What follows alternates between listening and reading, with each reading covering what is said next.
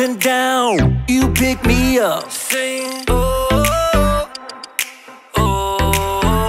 And when my heart is feeling emptied out, you fill my cup. Sing it out now. Oh, oh. I just wanna say thank you for the way you love me. I wanna say thank you for the way you love me. I just wanna say thank you for the way you love me. I wanna say thank you, just wanna say thank you. Yeah! T-H-A-N-K-Y-O-U, thank you. Thank you. T-H-A-N-K-Y-O-U, thank you. Here we go, verse 2. I'm grateful for the way you've been a friend to me. Sing, oh, oh.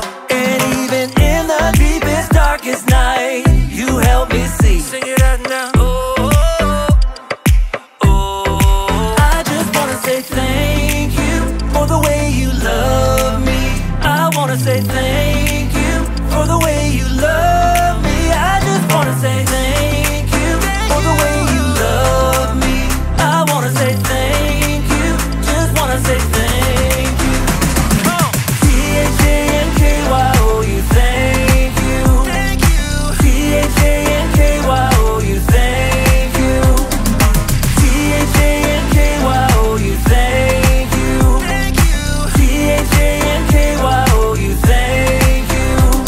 For the joy that you give to me, for the way that you made me free, for my friends and my family, I just wanna say, for loving me from the start, for every beat, beat, beat of my heart, for everything you are.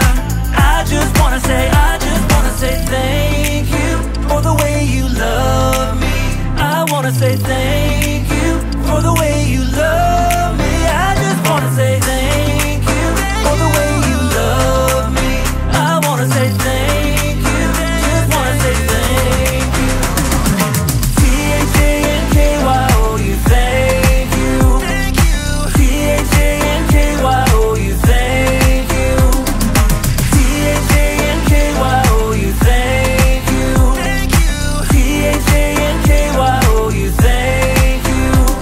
For the joy that you give to me, for the way that you made me free, for my friends and my family, I just wanna say, for loving me from the start, for every beat, beat, beat of my heart, for everything you are.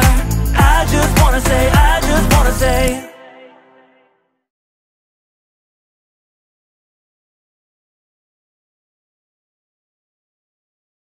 What's something God has done for you? Hey kids, I want to tell you about an important celebration in my life.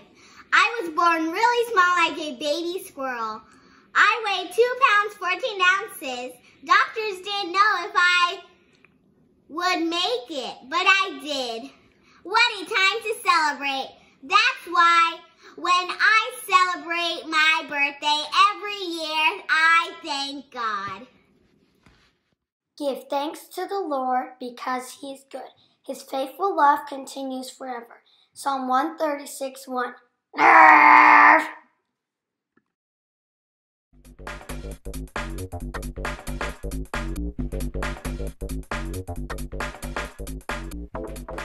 Hi, I'm Aria, and today we're talking about food. And just talking about food makes me hungry.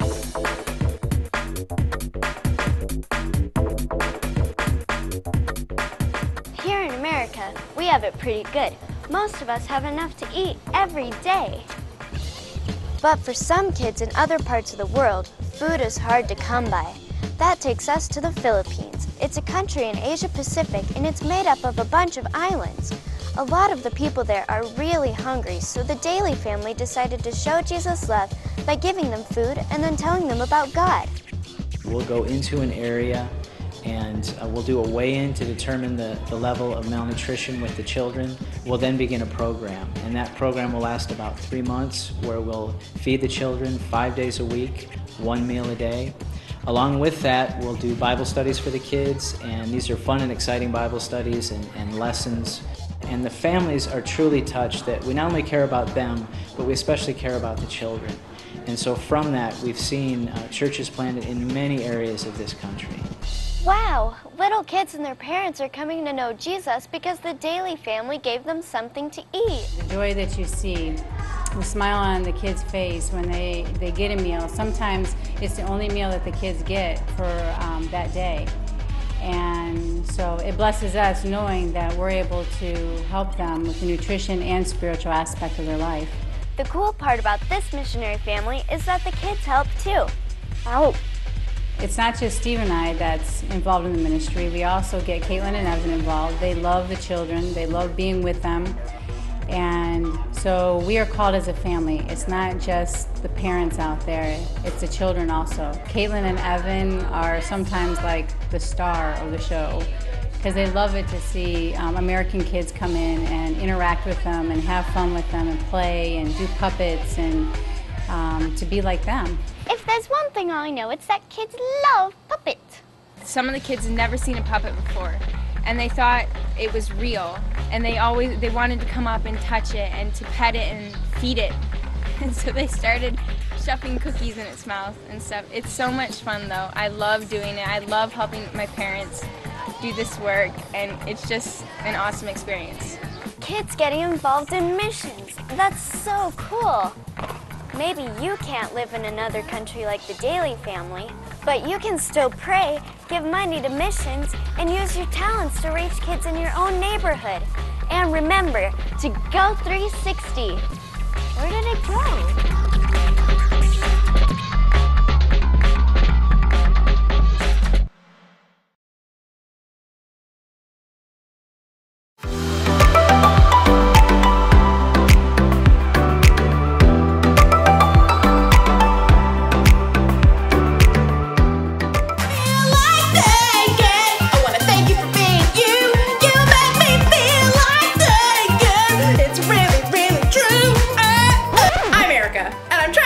With some fun, fresh fun ways to show gratitude. Gratitude is letting others know you see how they've helped you. There are so many ways to let someone know how grateful you are. You could give someone a shout out with your hands. Woo! You're awesome! You can send an all caps text message. You are awesome! You can use the ancient art of flag semaphore. Go! You! But my favorite way to show gratitude is through song. No matter what you do, I should be thanking you because you make me happy. I look pretty cool, right? Let me see that back. No matter what you do, I should be thanking you because you make me happy. Because you make me. Is that what I look like? How embarrassing! Never showing gratitude again. In today's story, we'll hear about a time when King David showed gratitude in a really big way, and he wasn't even a little bit embarrassed.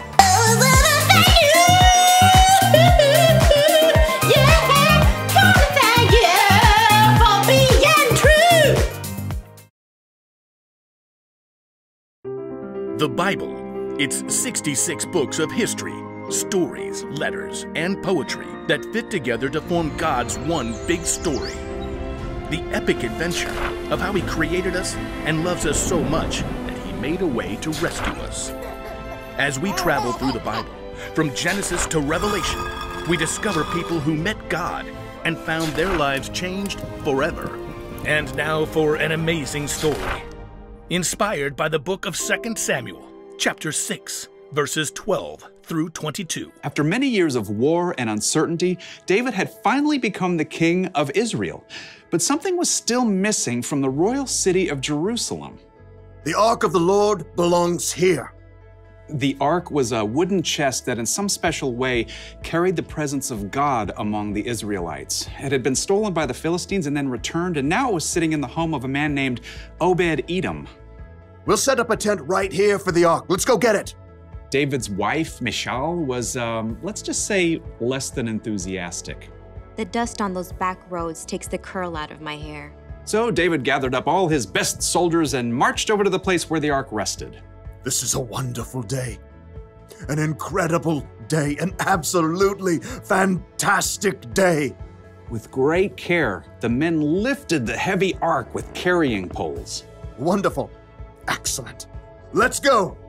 That's one step closer to Jerusalem.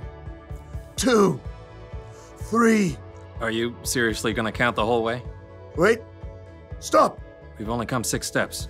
That's okay. We need to thank God for everything he's done. Right then and there, David sacrificed a bull and a calf to honor God. Okay. Now we can move on. 1, 2, 3, lift! Just walking isn't enough. We should dance for God. The ark's kind of heavy. Everyone else, if you're not carrying the ark, celebrate, sing, shout, blow the trumpets. The people shouted and ran alongside the ark. David danced before the Lord all the way to Jerusalem. As the laughing, shouting parade arrived, Michal stared in disbelief from a window. There was her husband, the king, dancing in a simple linen garment with all the common people. Unbelievable. He looks ridiculous. Certainly not like a king. Down on the street, David continued to dance all the way to the beautiful tent he had set up. Everybody behind me, let's dance. Okay, keep on moving. Now, let's switch it up. Time for a breather. Let's put the ark right here. 1, 2, 3, down. David made more sacrifices to honor God. Then he stood before the people. The ark has returned. God bless you. He is the one who rules over us all. He deserves our thanks for everything he's done. So let's keep celebrating. We've got some fresh bread and dates and raisin cakes for everyone. Though all of Jerusalem had turned out for the festivities, one person still refused to celebrate. When David returned home, Michal met him furious. You're the king of Israel, and you've really made yourself look good today, right? Dancing around in that thing? A linen apron. It's what the priests wear. But you're a king. You made a fool of yourself in front of all of your officials and even the servants. I did it to honor God. He made me ruler over his people. I can't even. I will celebrate to honor the Lord. You already said that. Oh, I'm not done. I will bring even less honor to myself if it will bring more honor to God. What is that in your beard? Raisins. You want to do the electric slide? No. While Michal cared more about appearances than anything else, David fixed his gaze on God because he knew nothing was more important than celebrating, to thank God for all the amazing things he'd done.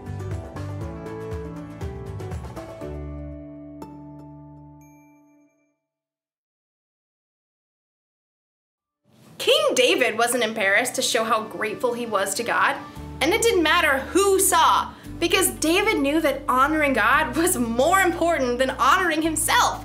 So he danced!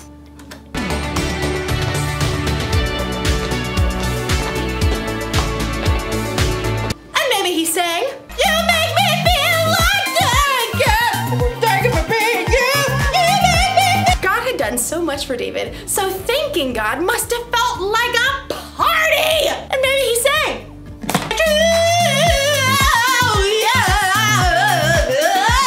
I'm not embarrassed. You know why? Because God made the universe. God made you and me. And God made it possible for us to have a relationship with him when he sent Jesus to die for our sins. We should be celebrating with our hands. Woohoo! With semaphore flags. You are amazing. You are incredible. With singing and dancing and praying, shouting it from the rooftops. We should be celebrating God any way we know how, because that's the one thing to remember today. Celebrate what God has done. And if someone asks you why you're celebrating, tell them. Sometimes telling people about God is the best way to show him you're grateful. You make me feel like that, yeah. I want to thank you for being you. You make me feel like that, yeah. It's really, really true.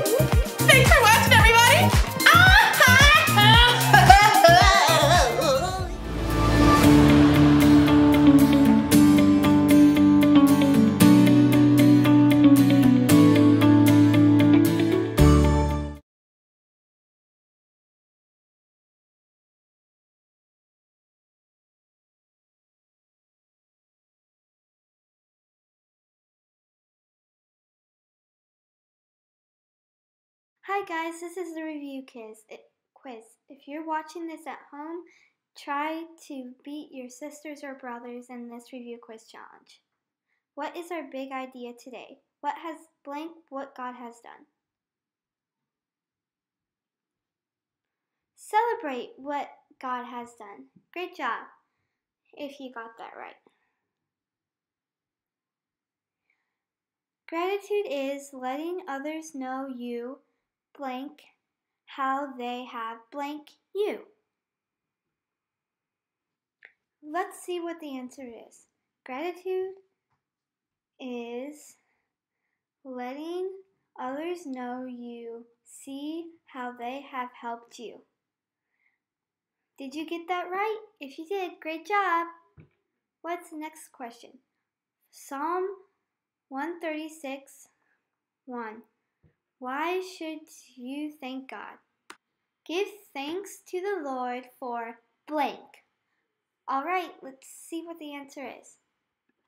Give thanks to the Lord, for he is good. Did you get that right? Great! What did King David do that totally embarrassed his wife? Do you know the answer? He danced for God. Do you think you're going to know what the next answer is? Let's see. What country are we focusing on for missions in November? France, Philadelphia, photosynthesis, Philippines. Which one do you think? The answer is Philippines. That was a hard one. Great job if you did it. Who won? Were you counting? Well, I'll see you next time. Bye!